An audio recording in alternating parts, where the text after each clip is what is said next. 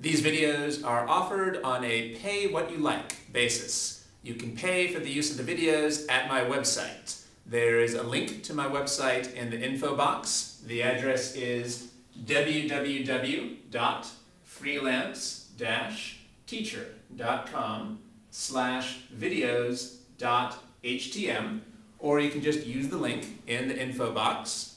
By the way, I also offer tutoring via Skype, and you can find more information about that Skype tutoring service at my website. Thanks. Let's say that you have a mass of 0.04 grams. And the question is, how many kilograms is that? Do you have your textbook with you? Yeah. Okay, so if you need to look up any conversion ratios, you can look those up. Those are on the inside front cover. Well, this one I know that, so I always want to keep. So I know there are 1,000 grams in 1 kilogram. So I would get my calculator out.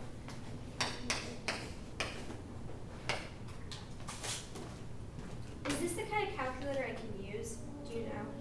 I think so, but you should, I just glanced at your syllabus and they said something just like, it shouldn't be so complicated that it has like a letter keypad or something. So I think this would go, but the only way to be sure is to ask the TA. Okay. So this is Okay, yeah, that looks like it didn't give you any trouble. You saw that you have to put grams on the bottom to cancel the grams on the top.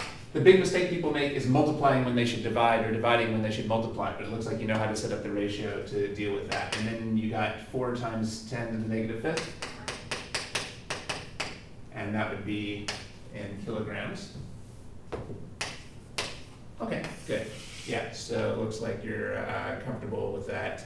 How about if you have 0.04 meters, and we need to translate that into micrometers.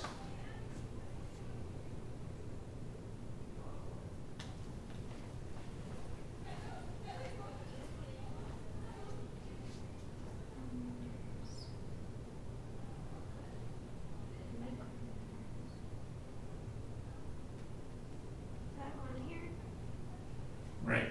So here's your basic conversion factors, and here is your metric prefixes. So these are the 2 parts that you need.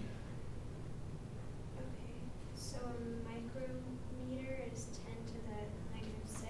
That's right. Do you see how we can use that to do the conversion here? So there's 10 to the negative 6 micrometers in 1 meter. Is that correct?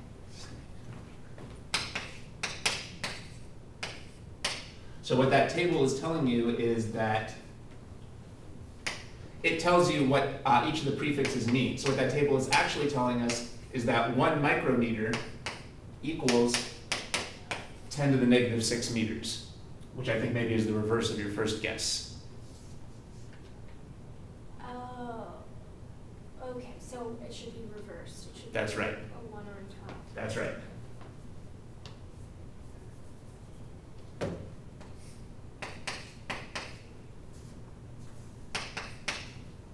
Okay, good. All right, you might as well punch out an answer on your calculator for that.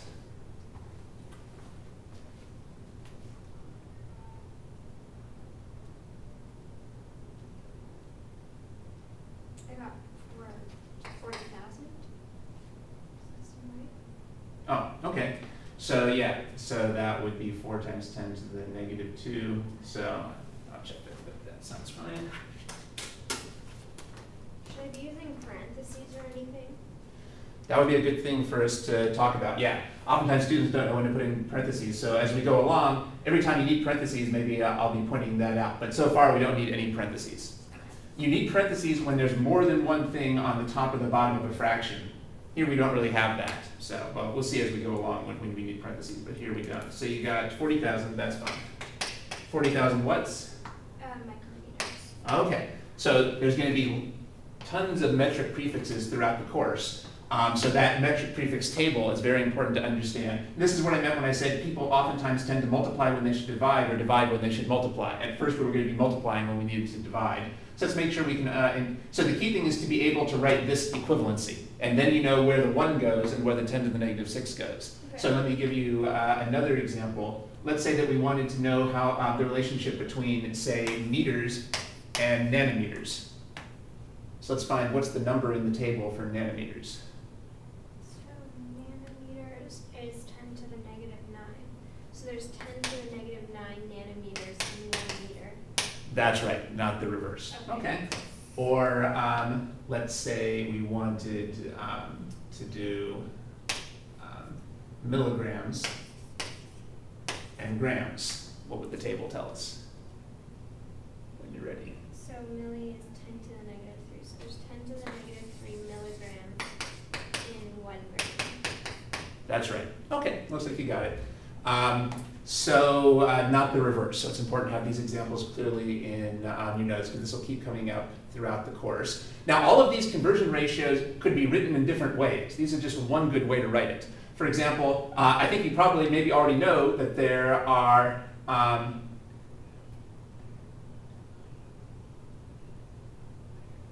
let's see, one of these is wrong. Which of these is wrong? Maybe you said the right thing and I wrote it down wrong. Which of these did I write down wrong? That too, but, No, they're both wrong. really? Maybe you said the right thing, but I didn't write the right things on the board. Yeah. So here's the problem. Remember, that table is not supposed to tell you what what's in a meter. It's supposed to tell you what's in a nanometer. Let's take a look at this over here again. We both got, so you can see how confusing it is. We both got confused again. We're not following our pattern over here. All right, so let's try again. What that table is telling us is that nano means 10 to the negative 9. It's telling us that nano means 10 to the negative 9. Well, that means that a nanometer is 10 to the negative 9 meters. Well, so I would do like the conversion, like, right? Like 1 meter times meters. Say I wanted to convert it to nanometers. Right. So there's 10. So it's, I don't put the 10 to the negative 9 up here. I put it down here. That's right. That's exactly what this equation is telling us. Now, so you're asking how do you get the conversion ratio? The conversion ratio, though, just comes from these equivalencies. For example, here, we have 1 micrometer equals 10 to the negative 6 meters. So wherever I put the micrometer, that goes with the number 1. And wherever I put the letter M, the meters, that goes with the 10 to the negative 6. So that one's right. Yeah. This one we got right, but then these two we both got confused.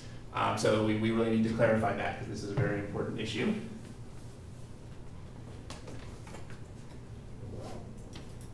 So before you do any specific unit conversion, you have to be able to write down an equation that shows the equivalency. And that's what we're doing here. Okay. All right. So let's see. Do you see now why this equation is correct? Or It's 10 to the negative 9 meters in 1 nanometer. yeah, that's simply what the table is telling us. And is it correct for the bottom one, 10 to the negative 3 milligrams in 1 gram? Yeah, we got that one wrong too. Because milli means 10 to the negative 3. So a milligram means 10 to the negative 3 grams. And nano means 10 to the negative 9. So a nanometer means 10 to the negative 9 meters. So maybe a way of thinking about it is like this is the power of the meter, right? These are Yes. all like extrapolations of the meter. Yeah, I think that would help. Okay. I think that would help. Except it's not just for meters. We could have said that we could have said that 1 nanogram is 10 to the negative 9 grams. So it could be for any base unit. It could be for seconds or meters or grams. Those are just like kind of qualifications of a unit, right? Yeah. So basically, the point is we're supposed to use these to get the right conversion ratio. And the note you want to make to yourself is this goes in front of, say, the base unit. If we think of the base unit as being the one with no prefix at all. Right. If you think of the base unit as being the one with no prefix at all, these numbers in the table are telling us what goes in front of that base unit.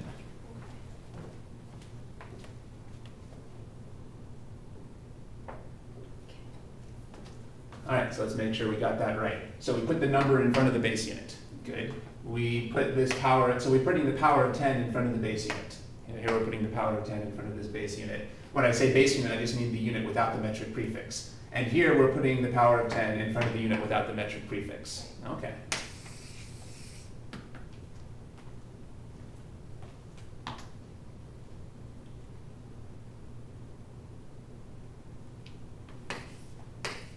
So let's say we were dealing with picoseconds and seconds. Let's write the equation that relates picoseconds and seconds.